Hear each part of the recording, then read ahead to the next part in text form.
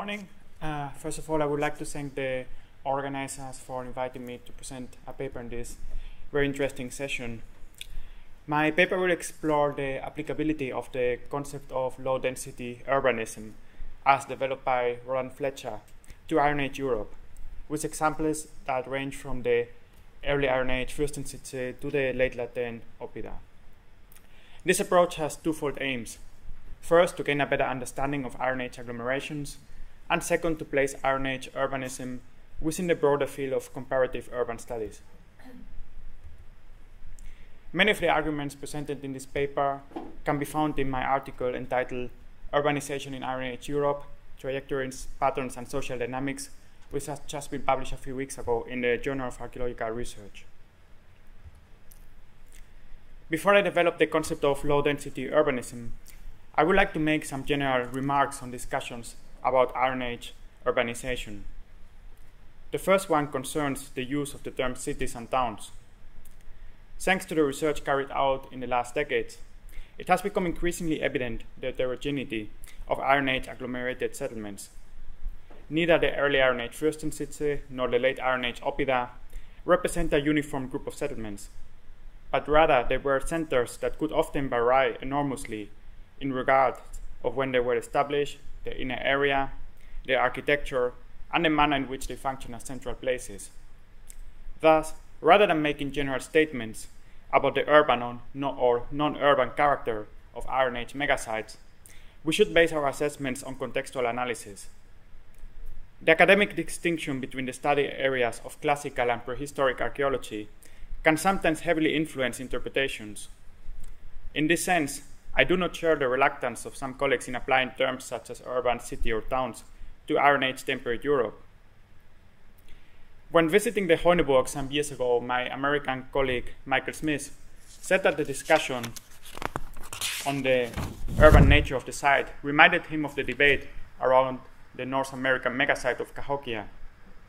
If Cahokia would have been located in Mesoamerica, no scholar will doubt in classifying it as an urban site. But because it is in the middle of the Midwest, there has been an ongoing discussion on the matter. Similarly, if the Heuneburg or Manching will be located in central Italy, I'm pretty sure scholars will have little doubts in regard of their urban character. From my perspective, many of the sites encompassed under the broad terms Fürstensitze and oppida were not urban, but at the same time, we do have good arguments to classify other settlements like the Heuneburg, Manching, Coro, and Bibracte as cities or towns on the basis of criteria such as evidence of a preconceived plan, housing a population of several thousand inhabitants, and bringing together different categories of population and activities. Moreover, new research is showing that some open agglomerations are closer to a contextual definition of urbanism than many fortified centers, so that we need to acknowledge their importance in Iron Age settlement patterns and society. Why do we need comparisons and how to compare?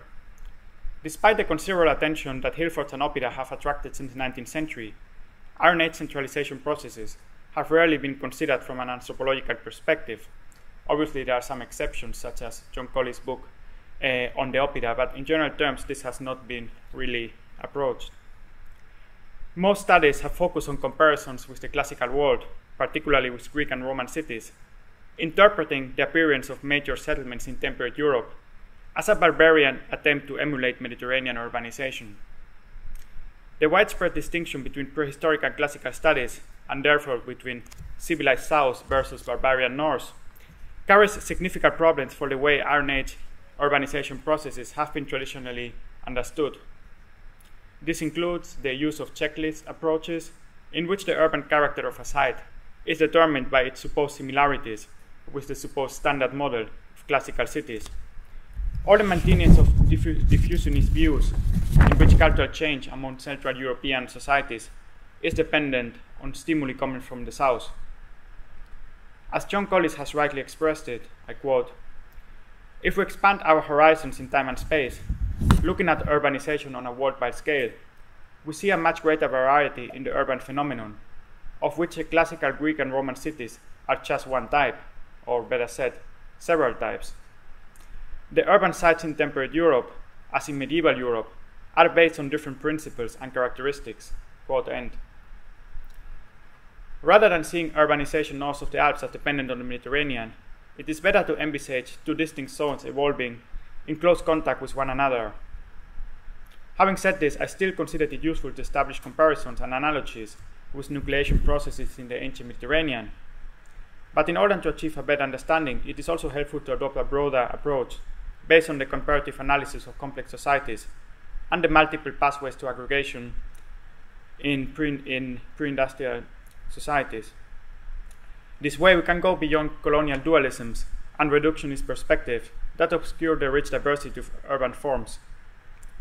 Recent perspectives on urbanism have emphasized its diverse nature, arguing that it should be measured less on the basis of a particular checklist, such as those exposed by Gordon Childe in his famous article of 1950, but on the relationship between sites and their hinterlands, and on their place within a wider social context. In this sense, concepts such as Michael Smith's study of neighborhoods as universal features of urban life, or Roland Fletcher's concept of low-density urbanism, can provide fruitful insights. I would like to particularly highlight the work of this last author.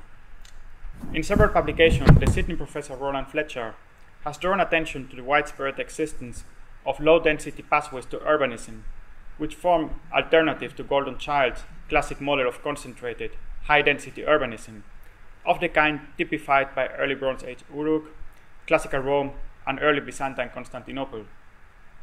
In contrast to these densely occupied settlements, throughout history, many urban sites all around the world have been characterized by their large areas and manifold functions, but also by low-density occupation of often fewer than 50 inhabitants per hectare.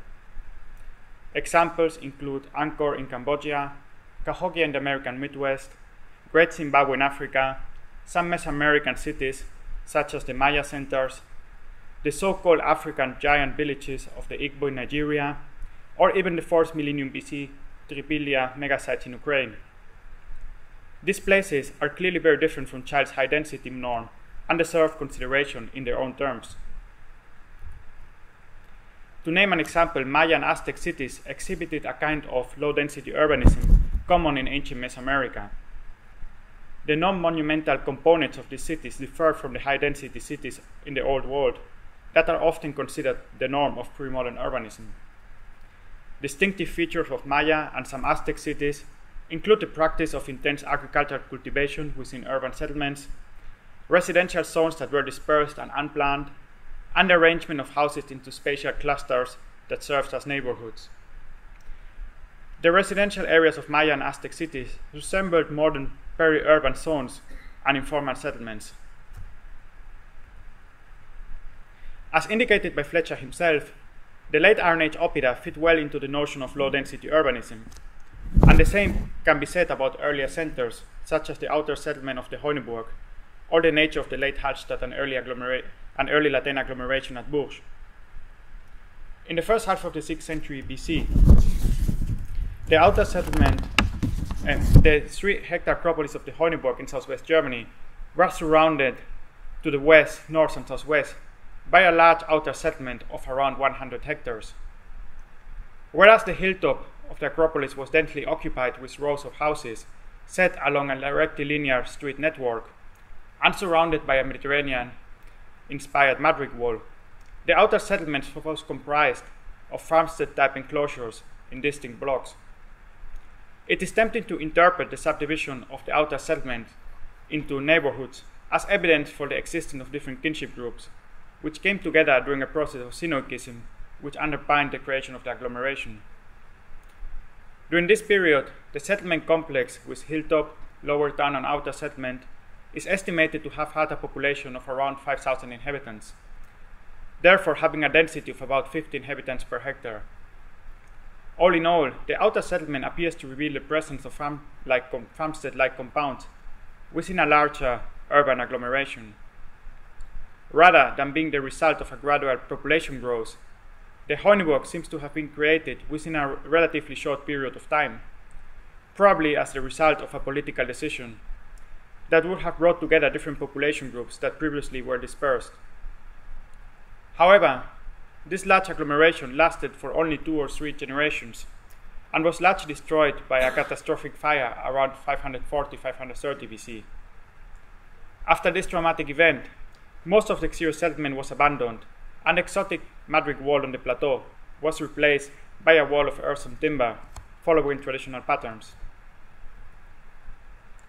In the case of the early Iron Age site of Bourges in central France, investigations have revealed that the hilltop was contemporary with outer unenclosed agglomerations, one immediately opposite the hilltop enclosure and another in the adjacent valley. These appear to have been focused on craft production, but also include high-status imports from the Mediterranean. In the 5th century BC, the entire settlement complex at Bourges covered several hundred hectares, although the density of settlement in some areas was relatively low. Just as many other early Iron Age centers, Bourges was a combination of an acropolis on a promontory, suburbs characterized by craft activities, and rich burials in the surroundings. But examples of Heuneburg and Bourges are also important on a wider scale, since they show the complexity of existing situations that go beyond simple categorizations into general models. At the Heuneburg, for example, the desynchronous occurrence of a very high density occupation on the hilltop and a low density occupation in the outer settlement. At the same time, neither the Neolithic Trypillia megasite from Ukraine nor most of the temperate European oppida follow Fletcher's model of an urban trajectory in which cities that initially had high densities later became not only increasingly large but also increasingly lower density. Regarding the oppida, my Darren colleague Tom Moore has just published an article in the Oxford Journal of Archaeology entitled Beyond Iron Age Towns, examining the oppida as examples of low-density urbanism. I refer to his excellent paper for a more detailed insight into late Iron Age agglomerations and the application of Fletcher's concept. In any case, I would like to highlight here that the oppida enclose large areas but generally present a low population density per hectare. The figures of 5,000 to 10,000 inhabitants proposed for Manching and Bibracte would result in a population density of 13 to 26 inhabitants per hectare in the case of Manching, and 37 to 74 for the second fortification phase of Bibracte. This means that even these and other oppida such as Titelberg that present a significant internal occupation also include large free areas inside the fortified space. The layout of the walls was often determined by the local topography, but in addition, the empty spaces could serve a variety of economic and social purposes, from areas for agriculture and cattle breeding to places for assembly and refuge of the rural population in case of danger.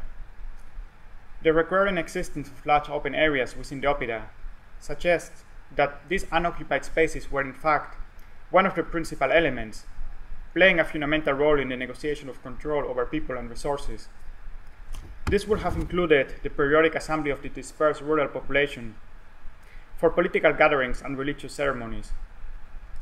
Rather than interpreting the existence of open spaces and low-density occupation as an indication for unfinished urban places, we should recognize that they constitute a defining characteristic of many major settlements.